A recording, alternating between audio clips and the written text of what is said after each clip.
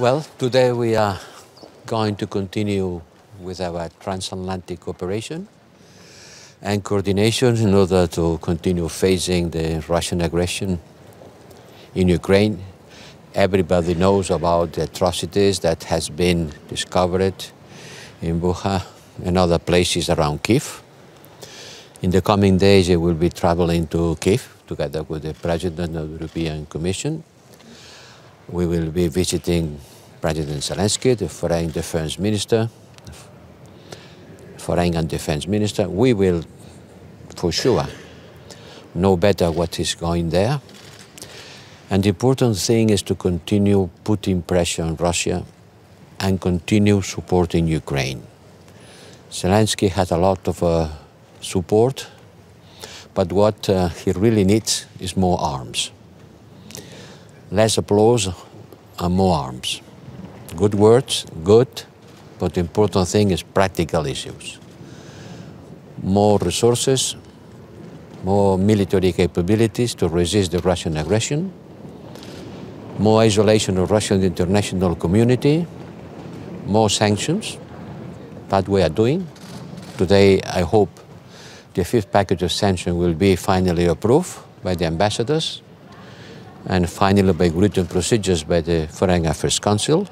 I hope when I will go to Kyiv, I could announce that and other measures.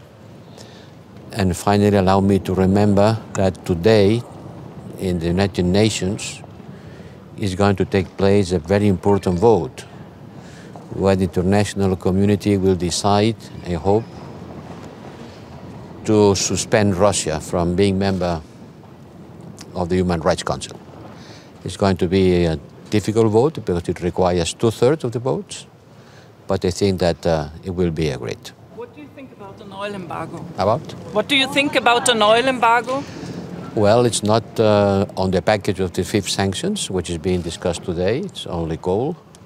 But things will be discussed on Monday on the Foreign Affairs Council ministers. And sooner or later, I hope sooner, it will happen. Do you expect the publication of the new sanctions package already today, or will it be tomorrow? And you know,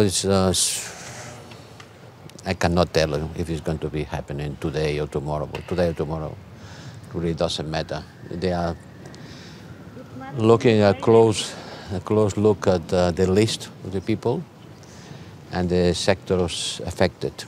Maybe this afternoon or tomorrow, the latest.